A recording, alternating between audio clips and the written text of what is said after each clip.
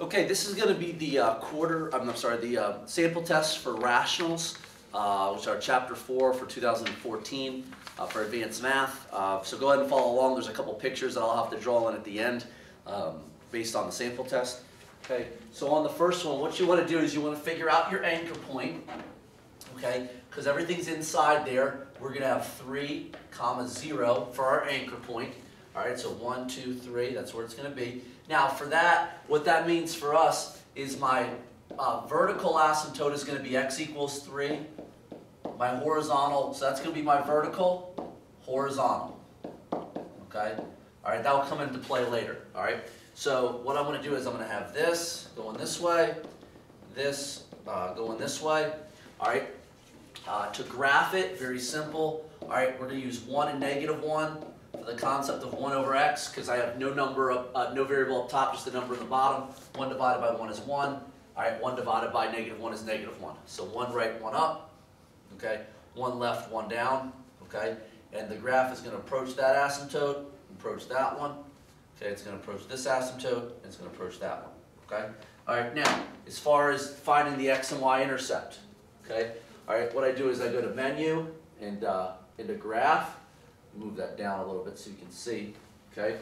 All right. Menu into graph, and what I'm going to do is 1 divided by x minus 3. Now notice, whatever you want to put underneath, you have to put in parentheses. Okay. So when I draw, all right, F3, F3, exit, draw, I get that. G solve y-intercept is -0.3, which is a good estimate there. All right. So -0.3 repeating. Okay, make sure you do it with that, all right? And then when I do G-solve root, all right, tells me none for this, okay? When I do the domain and range, well, the asymptotes are easy. X equals 3, y equals 0, I already got that. Since I have them in diagonal quadrants, that means I'm going to have all real numbers for the domain, except the only thing I can't use is the x asymptote. All real for the range, the only thing I can't use is the 0, okay? All right, going on to this one, my anchor point here is going to be 2, 1. So opposite on the inside, follow on the outside. Same thing here, opposite on the inside. So 2, 1, that means it's x equals 2, y equals 1. So 2 over, 1 up. Okay, we use blue. Okay, all right, so I'm going to have this going this way, that going that way. All right, if I want to find out the graph, all right, what I'm going to do, all right, I'm going to do 1 divided by x minus 2. All right, that part I want in parentheses, the 1 I do not.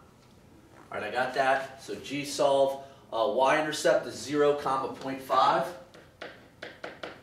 Okay, so if I was graphing that, that'd be like right there. And then G solve root 1, 0, which would be like right here. Okay, all right. If I'm doing that 1 over 1 over x, that's 1 and -1. So that's 1 and -1. 1 right, 1 up. 1 left, 1 down. That's just that point. So what I got is that goes through those two and down. That goes through this one. All right, that's not very good. Hold on. All right. Down. Like that. Okay. Finish off that 0. All right. The domain, once again, the asymptotes are easy. X equals 2, y equals 1. All right.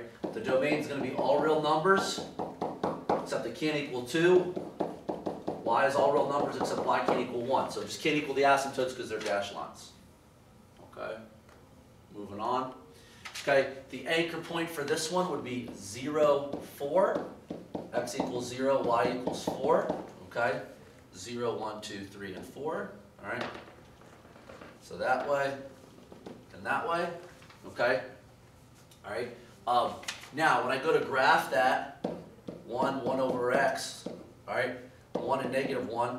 All right. Put 1 in there. That's 1. -1 in there is -1. Now, since I have the -1 here, I multiply by -1. So that's going to be -1 and 1. So 1 right, 1 down, 1 left, 1 up. Okay, so that's how I get those points. Okay, if I want to use the graph to get the other ones, -1 divided by x. Okay, that's all I want underneath. I want the +4 on the outside. And I draw, I get that, which is a great confirmation. G solve root, all right, 0.25 comma 0. Okay, which would be here, all right. G solve y-intercept, I have none. Okay, so this one is going to go through that and approach that asymptote and go that way. This one's going to go here, okay, all right. Once again, the asymptotes are easy. X equals 0, y equals 4. Okay, the domain will be all real numbers. Can't equal 0. Range is all real numbers. Y can't equal 4. Okay? All right, going to this one. My anchor point is going to be -5, -2. Opposite on the inside, follow on the outside. So 1, 2, 3, 4, and 5, down 1 and 2. Okay, so I got this and this. Okay, my points are normally 1 over x, that's 1 and -1, which is that. Now, since I have that 2 right there, I'm going to multiply those by 2, so it's going to be 2 and -2. So 1 right, 1, 2 up, okay, 1 left, 1, 2 down, okay. All right, once again, if I want to graph this, okay, I'm going to delete 2 divided by x plus 5 minus 2. Okay, draw, I get that. G solve root, -4, 0, 1, 2, 3, 4, so that's already there. Okay, G solve y-intercept, which is 0, comma -1.6. Okay, which would be like right in here. So my graph's going to go through that, pass through those points. That's going to go through that, pass through that, and approach there. Okay, all right. My asymptotes, it's going to be x equals -5, and y equals -2. Okay, my domain will be all real numbers. X can't equal -5, all real numbers. Y can't equal -2. Okay, I think that's it for that page. All right, great. All right, so now we're going to go on to some of these other ones. Okay, all right, I'm going to go on to some of these other ones. Now, what you're going to have to do on number 5 is you have to factor. Okay, now what you're going to want to do in order to factor is you're going to want to go to menu, all right, equa. Okay, you're going to want to find your equal part. So we're going to find the solutions here. All right, so polynomial, degree 2. All right, that first one is going to be 1. All right, I don't have a middle term, so it's going to be 0 and then -9. Okay, all right, and if I solve, I get 3 and -3. So that's going to be x minus 3 and x plus 3. Okay, the other one, all right, I would do 5, okay, -14 and -3. Okay, so what I got there is that's going to be x minus 3. Okay, now when I get to that one, that's not going to be -1/2. I'm going to move the 5 up, so that's going to be 5x plus 1. So x minus 3, 5x plus 1. As you can see, that is going to be the opposite. Okay, so for just to convert the fractions, if you got x equals -1/5, that 5 moves up. So that's 5x, and I change the sign to +1. Okay, now what gets eliminated here is the -3. Now what that creates is it creates a hole at x equals 3. This is the hole. Okay, so when I make the graph, that's going to have that. Now what I'm going to have here, okay, is x plus 3 over this. Now the way that works, okay, if I have an x and an x, I'm going to take out a 1, because that would be in front of x, so I'd still be left with 1x plus 3. Here I'm going to take out a 5. If I divide that, that's going to be x plus 1/5. Okay? All right? So my anchor point is going to be -1/5. All right? To figure out that, to figure out the y coordinate, I divide these two. So it's 1 divided by 5, which will be 1/5. All right? Those aren't the best fractions. All right? So I got x equals -1/5 and y equals 1/5. Those are my asymptotes. Okay? So -1/5. All right, comma 1/5, so we can just estimate that to be about right there. All right. Now, when you go ahead and graph that, what I would do is when I graph that, I would graph the original. So I'm going to graph x squared minus 9. Notice I put parentheses around the whole thing. 5x squared minus 14x minus 3. And draw. Okay? All right. And so I've got stuff in this quadrant and in that quadrant. G solve root. All right. Negative 3 comma 0. Okay. Negative 3, 1, 2, and 3 comma 0. Okay. G solve y-intercept. I've got 0 comma 3. 1, 2, and 3. So what I'm going to have is that's going to approach that like this. Okay. 0 comma 3. Okay, now, when you get to the domain, okay, here are the things that x can't be. X can't be negative 1/5. X can't be my whole. So my whole was at x equals 3. So at 1, 2, and 3, I put a little hole right there. All right. My y could have been all real numbers, but y can't be 1/5. Okay. And as I do the asymptotes, x equals negative 1/5, y equals 1/5. Okay. All right. Moving on to the second one. All right. I can't factor this one, but what I can do is I can take out a 6. And if I divide those both by 6, that's what I would get. I can take out a 3 here, divide these both by 3, I get this. Okay? So what my anchor point is going to be is that would be 3, okay? Because the opposite on the inside. To find the y coordinate, I divide these numbers. 6 divided by 3 would be 2. So I got x equals 3, y equals 2. I have no holes because nothing crossed off. Okay? All right? So 3, 2, 1, 2, 3, 1, and 2. Okay. All right. I'm gonna go ahead and graph that in the calculator to find some more of that stuff. Okay. Once again, I'm gonna just type the original in, 6x plus 6 divided by 3x minus 9. All right. And if I draw that, I get that. So G solve root negative 1, 0. Okay, and G solve y-intercept, 0, negative 0.6 repeating,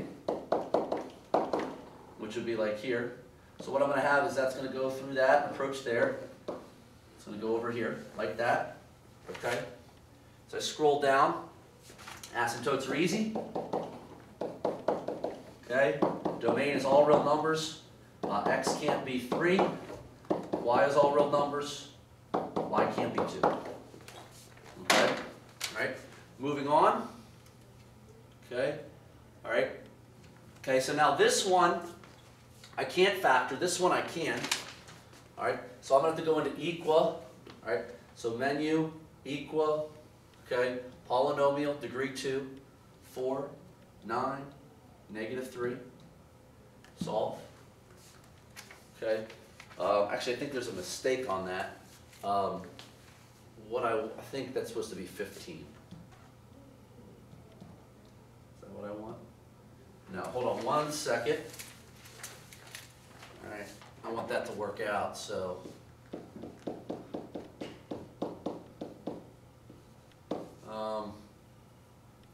I want that to be 11. Okay, so go ahead and change that to 11x. I probably, by the time you get this video, I probably already made that change. So change that to 11. I think that works. Yep. No. 4x squared, 12, 11. What did I do here? Ah, that's a problem. Wait, did that? Yeah, that didn't work before. Yeah. Whoops. So let's change that to 11. Yeah, that's what I want.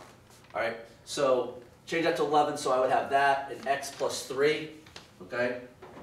Now, what happens there is this cancels out and that cancels out. So I got a hole at 1/4, all right, which I'll touch on in a second. Now, what's left over is this. So this is like one of my original problems. So that's going to be negative 3 comma 0 for the anchor point. All right, and I don't have to worry about dividing there because this is a variable. There's a number up top, variable down there below. So negative 3, 0, 1, 2, and 3. Okay, use blue. once again, what I would do here, you can graph the original, would probably be easier just to stay consistent. Okay, so if you graph 4x minus 1 divided by 4x squared, all right, plus 11x minus 3. All right, draw, G solve root. All right, I add none.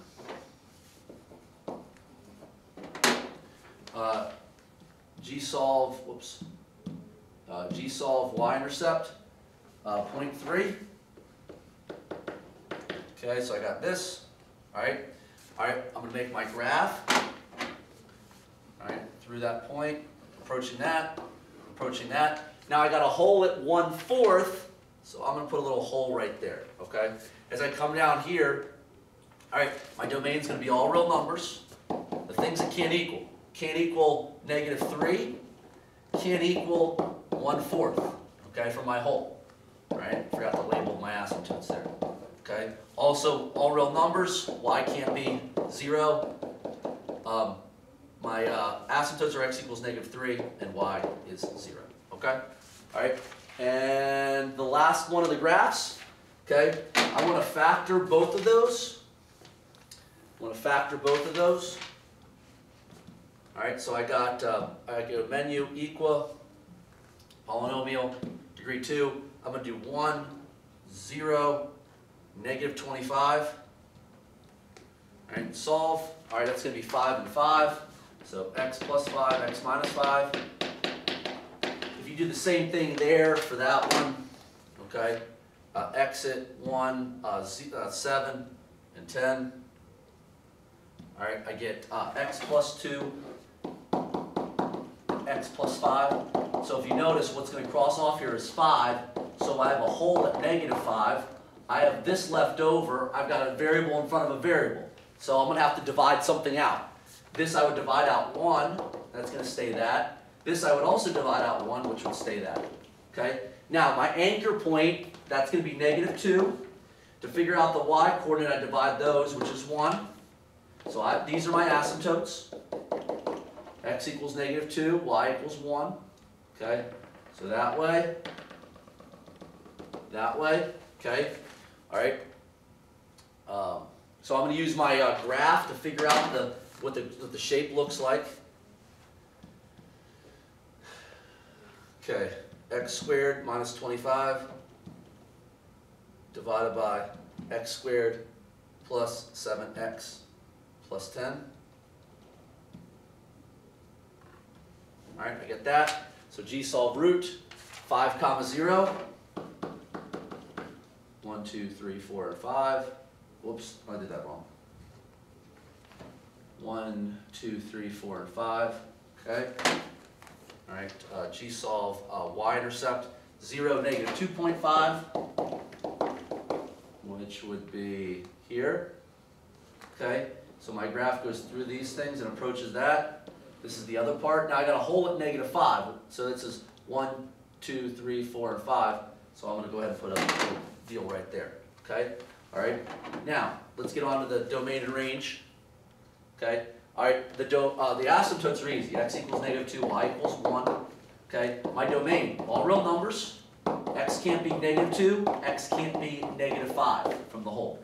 All real numbers for the range. Y can't be 1. Okay. So the only thing you include in these domain and ranges are the asymptotes and the holes. Don't include the intercepts. Those don't count. Okay. All right, now this is writing the equation, all right, from here, okay?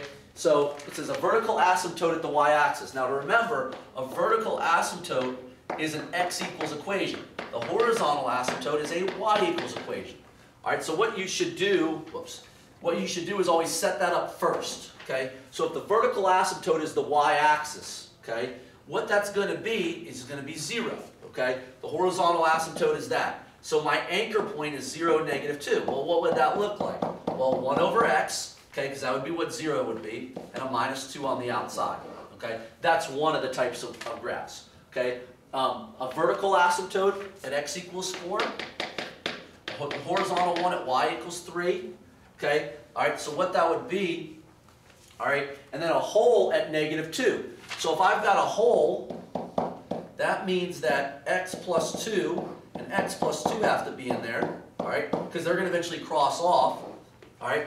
To do the x part of it, that would have to be x minus 4. And what I can just do there, because I've got a 3, I'm just going to go put a plus 3 on the outside. That's probably the simplest way to do it. A vertical asymptote at x equals 4, and a horizontal at that, they make that pretty easy on you. All right, so what I'm going to have there is 1 over, all right, x minus 4 for opposite, and minus 1 on the outside. Okay, the last two I'm going to have to draw on here, okay, because they were hand drawn on your review. Okay, what you have here is 1, 2, 3, 1, 2, 3, up 2. All right. Okay, so the first, and then you have a point that's 1 over, 1, 2, 3 up, and then 1 left, 1, 2, 3 down. Okay, and the graph should look something like this. Okay. All right. Now, how do we make our function? Pretty easy. Let's look at our anchor point. That's going to be 3, 2. All right, which means x equals 3, y equals 2. So when I go ahead and make the equation there, that's going to be 1 over x minus 3. All right, plus 2. Now, in order to figure out this number here, okay, which I wrote 2 prematurely, I normally have the values of 1, 1, negative 1, negative 1. But what do I have now? 1 right, 1, 2, 3 up. 1 left, 1, 2, 3 down. Now, how would you get there? That would be a multiple of 3. So that's what I'm going to pick for this graph. Okay. And then 17, final question. Okay, that's going to be 2 left, 2 down, I believe. All right. And then there's a point here and a point here. Okay, so that anchor point is -2, -2, which would mean this. Okay, so when I make that, all right, the bottom part here would be plus 2. I would have a minus 2 on the outside. Okay, I went a little too far with that. All right, move that over, see that would make some sense. Okay, to figure out this number over here, once again, my normal values are 1, 1, -1, -1, but this time I go 1 right, 1 down. And the other one, I go 1 left, 1 up. So the only way that changes is a factor of -1. So I make -1 my answer as far as that top part, and that would be an example. Lots of different possibilities for that, but that's a sample test. Go ahead and practice that, and you should be fine.